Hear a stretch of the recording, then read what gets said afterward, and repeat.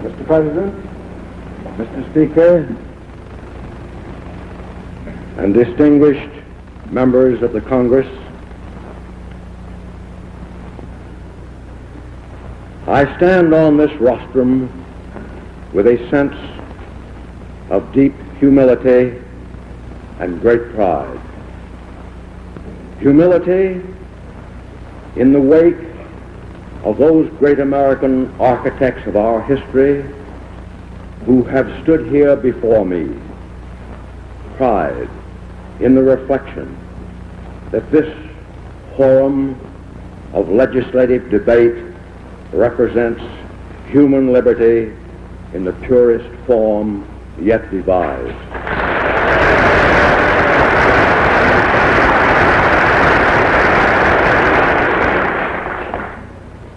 Here are centered the hopes and aspirations and faith of the entire human race.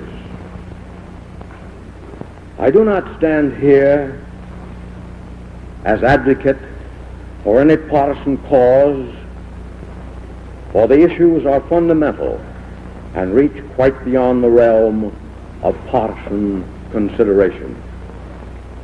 They must be resolved on the highest plane of national interest if our course is to prove sound and our future protected.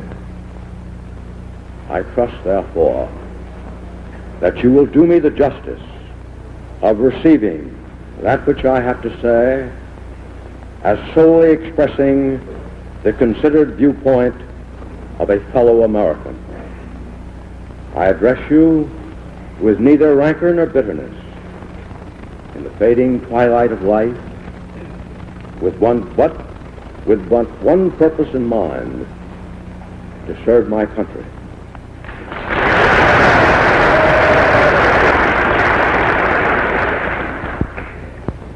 The issues are global and so interlocked that to consider the problems of one sector oblivious to those of another is but to court disaster for the whole. While Asia is commonly referred to as the gateway to Europe, it is no less true that Europe is the gateway to Asia, and the broad influence of the one cannot fail to have its impact upon the other. There are those who claim our strength is inadequate to protect on both fronts, that we cannot divide our effort. I can think of no greater expression of defeatism.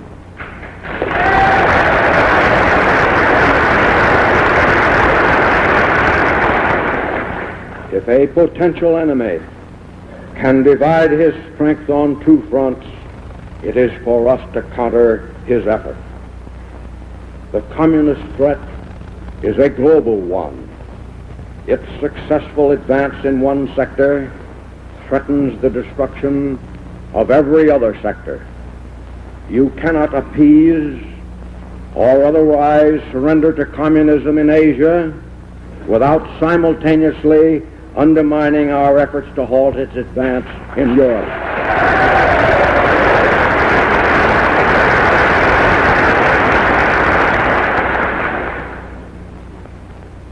Beyond pointing out these general truisms, I shall confine my discussion to the general areas of Asia.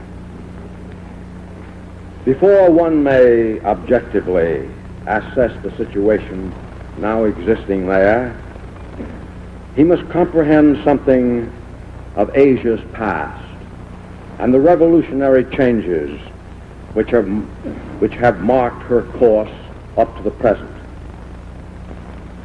Long exploited by the so-called colonial powers, with little opportunity to achieve any degree of social justice, individual dignity, or a higher standard of life such as guided our own noble administration of the Philippines, the peoples of Asia found their opportunity in the war just past to throw off the shackles of colonialism and now see the dawn of new opportunity, a heretofore unfelt dignity, and the self-respect of political freedom.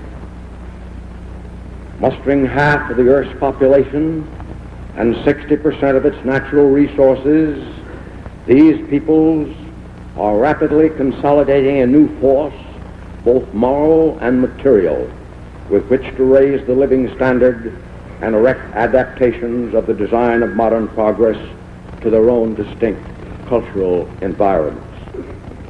Whether one adheres to the concept of colonization or not, this is the direction of Asian progress, and it may not be stopped.